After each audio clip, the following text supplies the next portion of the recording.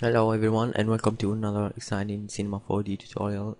Today's tutorial I'm gonna be showing you how to make this really cool looking abstract shape in Cinema 4D, and you are gonna need some plugin. The plugin's name is CT Maze Trace Master, so I'm gonna be including that in the description so you guys can download it. It's for free. Yeah, so let's get into it. So let's go first to file and then create a new file, and I'm gonna be putting a platonic shape thing in here. Yeah, so let's begin with that. So the first thing is we are gonna increase the segments to 3, and then we go directly to MoGraph plugin CT Maze Trace and Maze Tracer, and drag the platonic object as a child of the Maze Tracer. So we get this abstract looking path. So the next thing is we are going to duplicate the platonic or add another one, and this time let's make the radius to 75 and reduce the segments to 1. Yeah,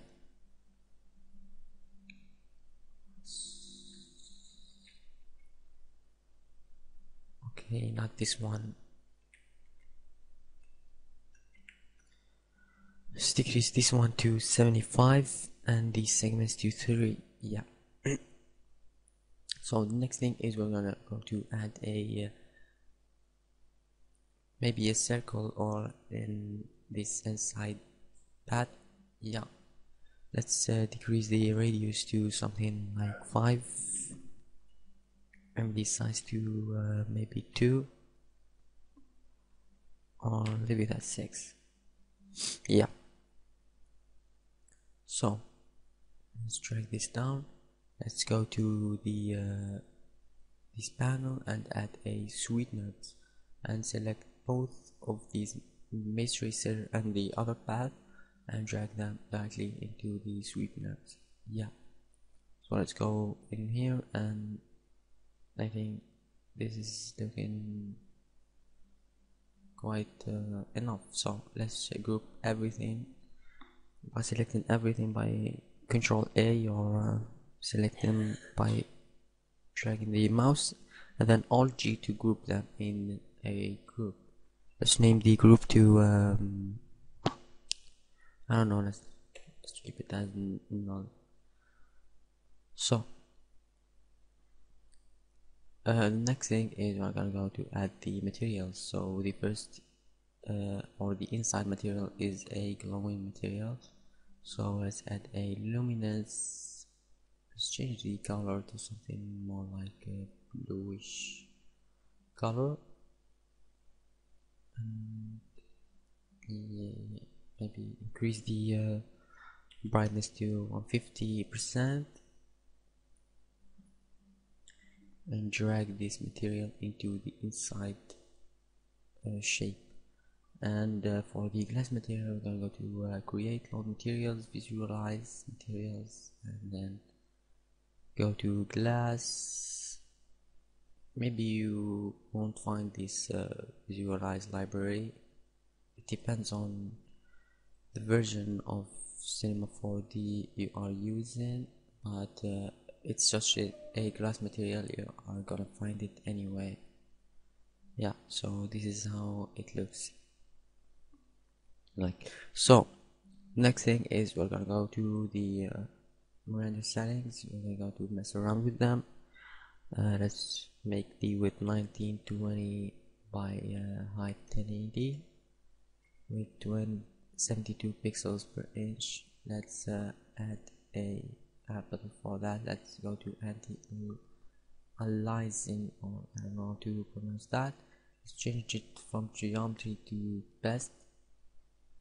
Let's add a ambient occlusion and a glow. You can leave the glow effect, but I'm gonna be using it for a better result. So let's render it again and see how that would look. Okay, this will take greater time, so let's add a interactive render region.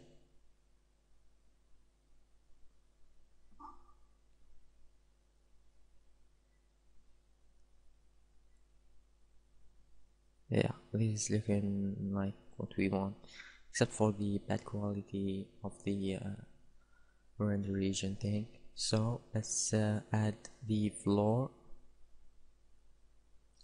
Let's remove this render region. Let's drag everything up a little bit by holding shift to get good numbers. Yeah. Let's add another material. Let's change the color from texture to gradient, sorry. So let's change the this side to something like dark gray, and this to something like an even darker gray, and let's change it from 2D U to 2D circular.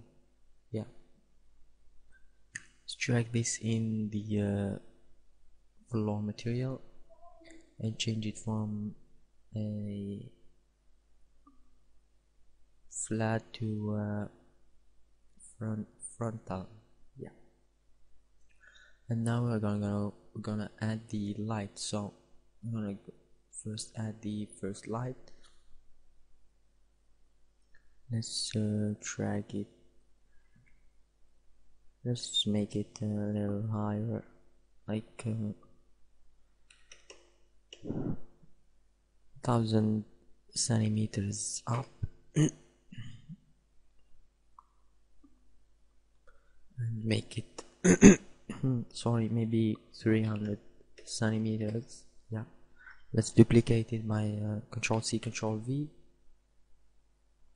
Okay, let's Control C, Control V, and then change the X to minus 300. So let's go back to the first light,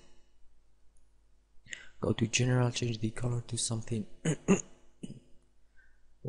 like a warm color, and go to the second one and change a blue color.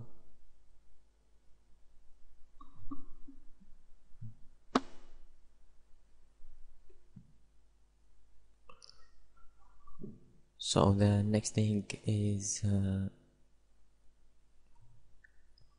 I change it to something bluer first, and then let's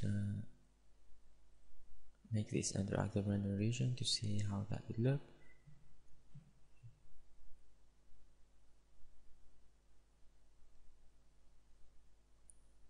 Okay, one last thing is select both lights and change the shadow from shadow maps soft, and let's see how it will look. So let's render a preview and see how that will look, and of course this will take so much time, so I think I'm gonna pause the video and be right back. So I'm back here after rendering the project file, and this is what you guys should get. I hope you guys enjoyed that tutorial and learned something new. Leave a like or comment, and make sure you hit the subscribe button to get my latest tutorial. Thank you guys for watching, and see you on another tutorial.